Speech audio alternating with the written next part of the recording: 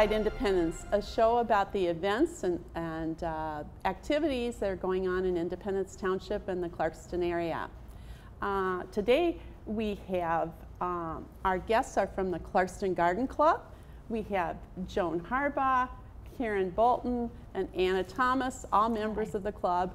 And in transparency, I have to say, I'm a member also.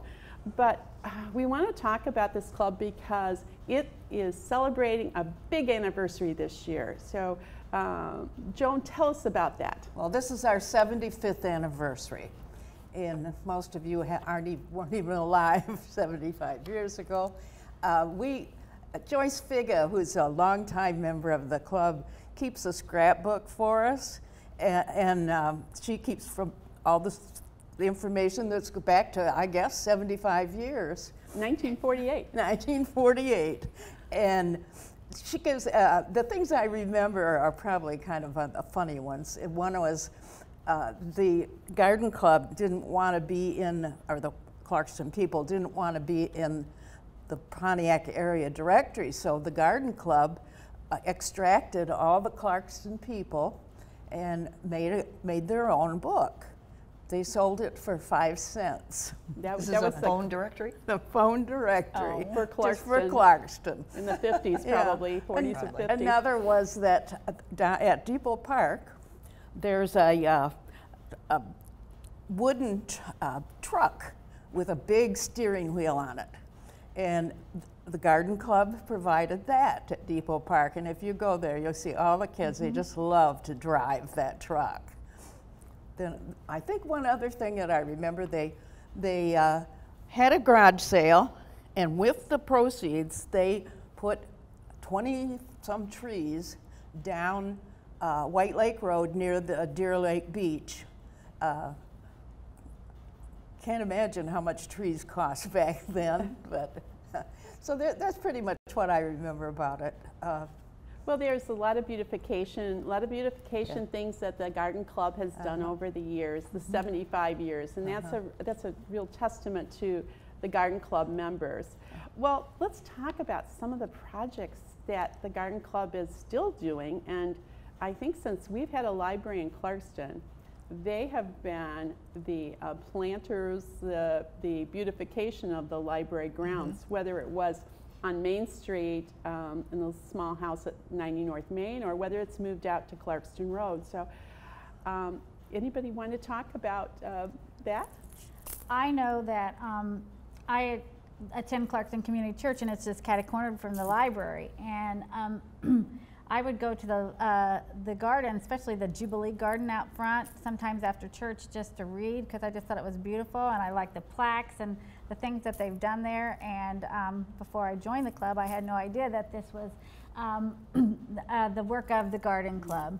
And so now I was asked to help keep it weeded and watered, that Jubilee Garden, and it just inspires me more because I was using it even before I was a member of the club, and now I get to help tend that garden. So. Yeah. Well, Joan, you really have kind of managed that garden many years. Yeah, it seemed like a lifetime, but yes, there are six gardens that we maintain, and they all have a different theme, really. One of them was a children's garden. It was a Peter Rabbit garden, and during COVID, we changed that to a butterfly pollinating garden. And we have a member in our club, Denise Reinheld, who knows more about pollinating plants than anyone I've ever known. It's wonderful. We have a roots and fruits, which means that it's either their medicine, the plants can be used for medicine. We also have some beautiful roses, which they aren't ours, but one was the lady that now her name was Pat, I've forgotten her last name, that was a Rosie the Riveter at Willow Run. And there's a beautiful rose that was in her honor there. Well, and that is a Rosie the Riveter. And that's the name of the flower, Rosie yes. the Riveter. It's right in the front as you're going into the physical part of the library. Then we have one that was for Susan Oddie, who was worked at the library, and one that was for one of the roses that's a memorial rose is for Jean Molson, who was a wonderful member of our club, passed away a few years. But the library people that worked at the library were the ones that purchased those. We just planted them and we take care of them. And Jean was a library board member too for many years. Yes, and, so most of that, so that you'll see that the old Peter Rabbit garden or the pollinator garden on the left as you walk in, and the roots to fruits are on the right, as at the front with all the roses. And was the Jubilee Garden for the 50th anniversary? 60th anniversary. So that's it's the one 15 years old. That's the one that is on Clarkston Road. Yes, that's the front of the library. The Clarkston Garden Club purchased the trees. Somebody from the Center for Creative Arts put in this, I think the Garden Club purchased it. Yes, they did. Before we leave the library, though, Joan, there's a couple things that we probably should mention. The latest edition, the Kaleidoscope, and the honor, the award that was received. Do you have the detail on that? Yes, I think that the award was 2 years ago, maybe 3 now. It's hard to time flies. That with the Michigan Landscaping Association gave us an award for one of the most beautiful gardens. The Kaleidoscope is Julie Meredith, the director of the library, purchased that after wanting it for many years, but we keep it planted. So the key there then is that if you haven't been to the library, you should go. Absolutely. And if you have children, you should definitely go. There's a connection to the library with another activity that we do, which is reading during March into Reading. Yes. We read to children, and we use the stories that are connected to the library gardens. Yes, there's the Frog Prince, and as you go in on the right, you'll see the Frog Prince spurting its water, a little fountain. When the pump is working, it's being replaced again. And you've got the tree. The giving tree is there. There's a little plaque by that, and then there's the butterfly or the secret garden, which is kind of to the left and back, and so pretty good connection of going from beautification to education, which is another part of our mission, our purpose. And a lot of people don't realize that education is there. Actually, Anna, the lion's share of our profits is spent for education. Right.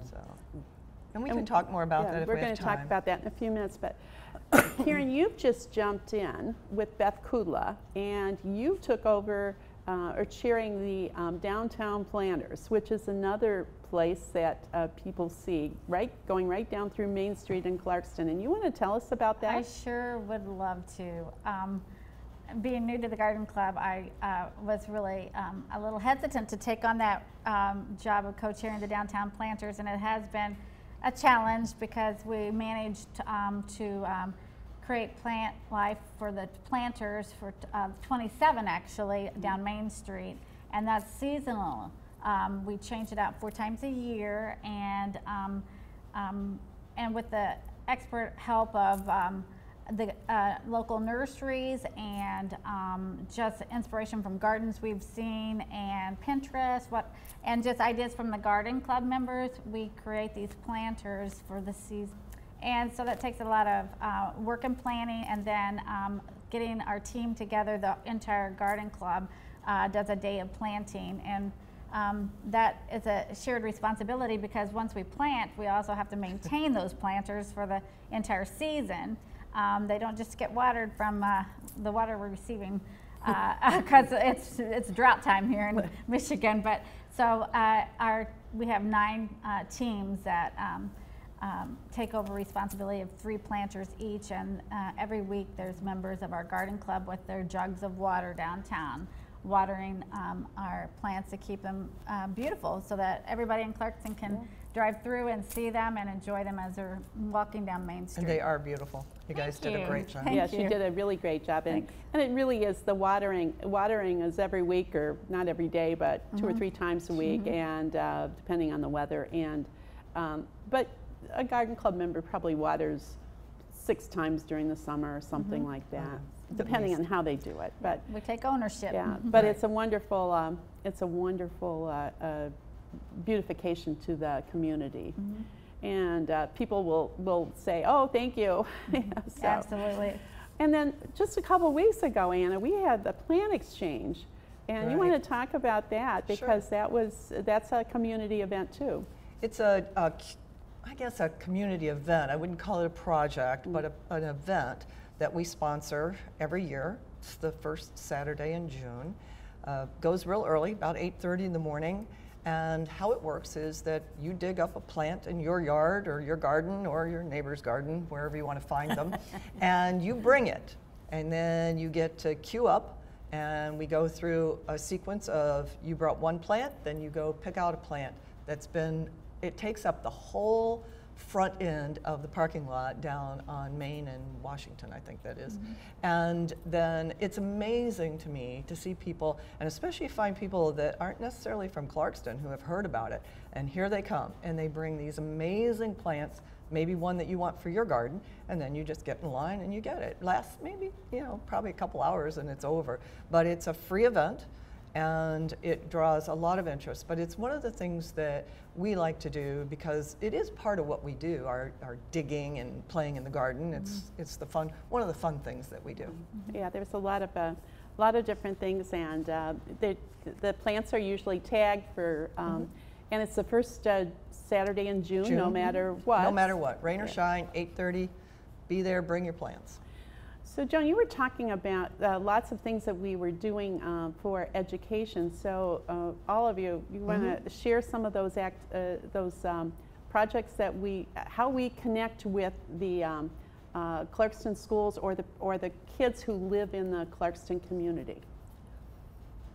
I can start with the Clarkston Family Farms. The last year, our club gave the Clarkston Family Farms a grant of $4,000.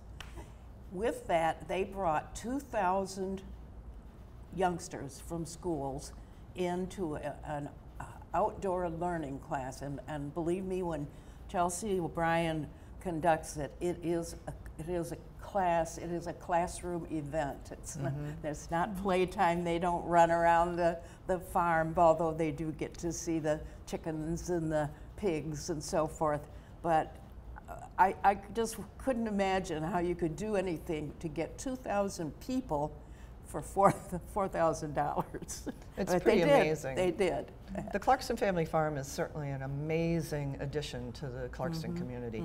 The things that go on there, and I feel really privileged that we took it upon ourselves to jump in and be a part of what they're doing, because you can see it. It's like you can see the planters. You can see what's going on. I think 5 or 6 years ago, Joette introduced us to that, and we kind of poo-pooed it, I think. We didn't, oh, okay, Yeah, we didn't Joette. But it is a phenomenal It is a wonderful place. Yeah. Well, it kind of carries on, I think it carries on a little bit of the garden club's idea of farm work and gardening and where your food comes from, and education. So, and it's and somebody else is doing partnerships are a big thing for most organizations. Right. So, but there's some other things. I would like to say that one of the first meetings I attended as I was considering joining the club was the banquet for the scholarships that we provide to students in the Clarkston community, and that was last June.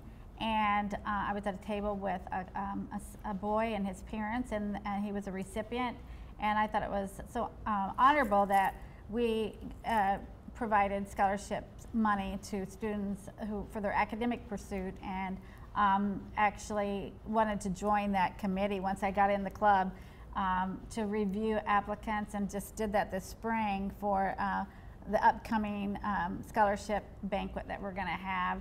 And there's wonderful students that are going to receive $2,000 each from the selection that we made for students. And it's just a great opportunity to use our funds to support students in their academic pursuit. And I was really happy to be a part of that. So these students are high school seniors from any location, any school in Clarkston community, is that correct? So They can be any student. any student Who lives in the Clarkston Community Schools, Okay. but they can attend other schools. Yeah, so it's that is pretty cool. And Yeah. I think you know, people go, oh, $2,000, what's that going to do? But these kids are very appreciative. They really appreciate getting that boost. And Yeah, you and know, some of them get other scholarships too. Oh, sure. So they're Yeah. doing- let's hope. And School's expensive. the big thing is that there is a question on there. It's what have you done in the environmental science or beautification or farming? And so each one of the students who receive a scholarship from us have some connection with that piece. We didn't do mini grants this year, Right. Joan, but I know you know some of the mini grants that have gone on, or Yes, and we're still, the problem is that it requires probably more people than we have available to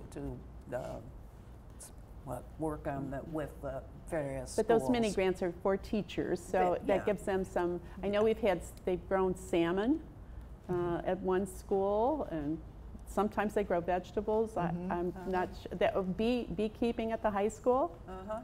And several years ago, I did the Andersonville School, and we grew things.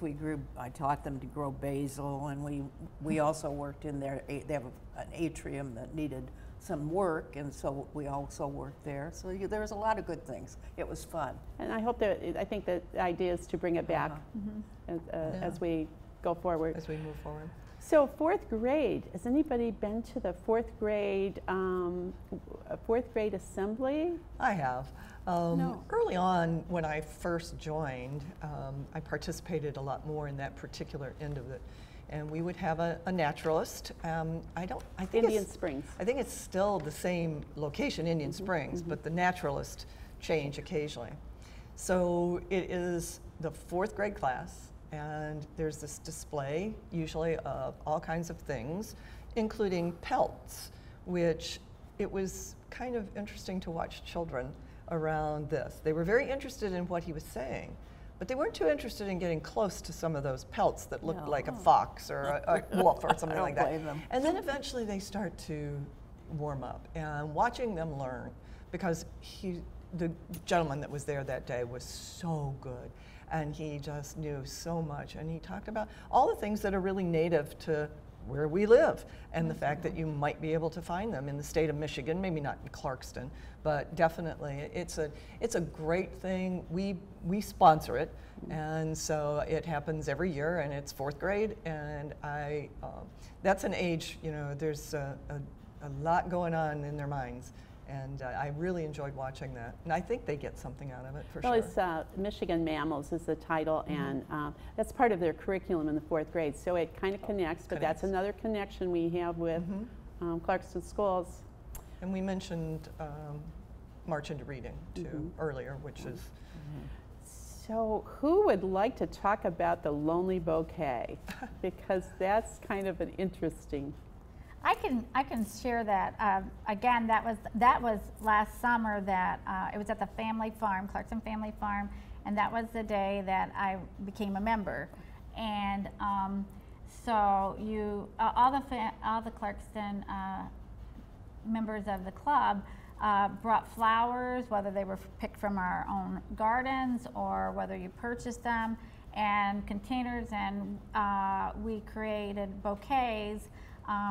For the purpose of setting them strategically in town and around, even assisted livings and places, businesses where someone would find one, and that would be a way to cheer them up, and they could take that bouquet home with them. And that was my first really getting to get involved that day, and it was really great to be a part of something really big that's going to bring joy to other people's lives.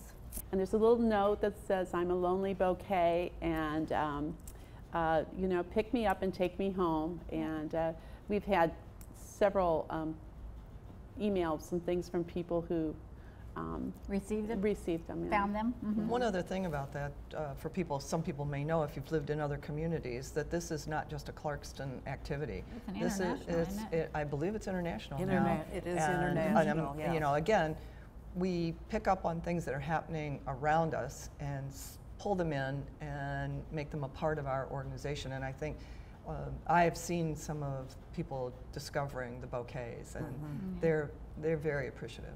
Yeah, I think I looked it up online, and it was initially started in Europe or somewhere like that, and that it is an international day for the Lonely Bouquets. Yeah. It's fun.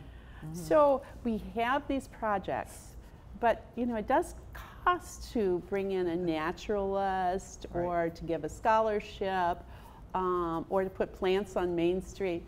So there's several fundraisers, 2 or 3 fundraisers that we have, and anyone like to talk about those? Well, we have wreaths and roping, which we sell in late November, and we sell a lot of them. We could always sell more, though. For anyone who's watching wants to check us out. I think the wreaths and the roping at my house, they last until I'm sick of them. In April, I just throw them off the deck. I don't want to see them anymore. So they do last. Well, they don't puck. Well, they're long-term. Yeah, they're triple mix, I believe. And They are triple mix, and they're usually from, and as far as I know, always from the state of Michigan. And the thing about them is that we may be a nickel or two more than what you can get at Costco, but you're not only buying a beautiful wreath, you're contributing to the monies that we spend in education and beautification for the community. So we find a lot of people who could go somewhere else and buy them, and they buy from us, and we appreciate it. Yeah. But along the same lines, we also used to have, before COVID, a huge greens market, and this was handmade, beautiful pieces that people could buy and take home. And we've had to scale that back. COVID really kind of knocked that on its rear, and we've had to adjust. And so we now still have handmade, beautiful pieces, but they're more on, I would call, consignment. We have Custom order. Custom order, but we still do it, and we're out there every year in that late November time frame doing those kinds of things. And I'll tell you, we have some highly talented decorator people that just And have even there are amazing some skills. decorators that come in that aren't with the club that come in every year to decorate help. or to put together So arrangements. you can look at the www.clarkstongardenclub.org and see these are Christmas arrangements with natural greens, and so they can look at that and then go to message wherever they need to be on the list. In addition, you'll see in businesses and around town posters with the same information on it. We do handouts, but in today's world, when you see a poster, snap a pic of it and then put it in your file on that date. We can always use more people buying so that we can raise more funds. Well, that kind of brings us to our one of our largest. I think the wreath and roping is probably the largest fundraiser, but our next largest is the garden walk that's coming right up in about a month. So share with us some of the information for the garden walk. I would say that as a resident of Clarkston before I ever joined the club, and being an avid gardener, I attended a couple years prior to being interested in the club. And it was just a great way to get ideas for my own garden. And there's usually at least 6 gardens, and this year I believe there's 6 gardens that are selected on the walk. And within a working, driving, it's not walking, it's driving. You can be mapped out to all 6 of them. And I bought my ticket at Bordine's Nursery. I know you can do it at Bordine's. Gateway and The library. on the library, Clarkston Library, or online, and at our website. And actually, in 2021, I went on the walk, and I was anticipating that fall probably retiring, and each garden had garden club members as hostesses that would walk through with you and identify plants and just you know, answer your questions, and they were so super friendly, and I thought, oh my gosh, this might be something I can do, you know, because I'm going to retire. And that was Good. that was in the summer of 21, and by the perennial swap the next June, that's when I was in line and met Joyce Figa, who had been in the club for 40 years, and she immediately, when she heard me say, you know, I think I could do this club, and she immediately got me in touch with Diane Putman, who is over the new membership. And that day, you know, I began the work of becoming a member, which was a breeze. And but the garden walk, it's very inspiring.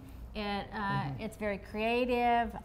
Actually, I talked about my best friend into showing her home this year on the walk, which is a cottage garden. It has a lot of cottage gardens to it and some art flair in it. And I can't wait to see what the other gardens are going to be like. I can tell you one garden that we had a few years ago. It's Jim Zielinski's garden. It actually is a botanical garden. It's as nice as any botanical garden I've been to, and I've been to a lot of them over the all And through he's the joining country. us again. And he's got changes to it. So if you're listening to us and you get a ticket, please come out to that garden. It's a little ways out. You go out to Clarkston Road to Orion Township, so it's on Pine Tree. Say hello to me. I'll be there in the afternoon. So there's other things that go along with the gardens. The restaurant. You want to talk about the restaurant? Sure. Well, just a couple things. One, you'll probably touch on it, but the tickets. You mentioned a ticket. When you buy the tickets, if you buy them in advance, they're $15. If you wait and want to buy them on the day of, which some people do because they want to see what the weather's going to be like, they're $18. And everything starts at the library. We give you at the library your wristband, which says I can go where I want to in the garden. But then it also says that in the program, each year you'll get a beautiful program. Inside the program will be a list of restaurants in Clarkston that have put together a special for the day. And with your wristband, you can get in and get the special. It might be an hors d'oeuvre, it might be a dessert, it might be a drink or whatever. But that comes along with that. The programs, literally, I save them. They are amazing. They have write-ups on the gardens, they have pictures, they have information about local businesses, which is really good if you just said, you know, I think I saw something in the program and I want to go back to it.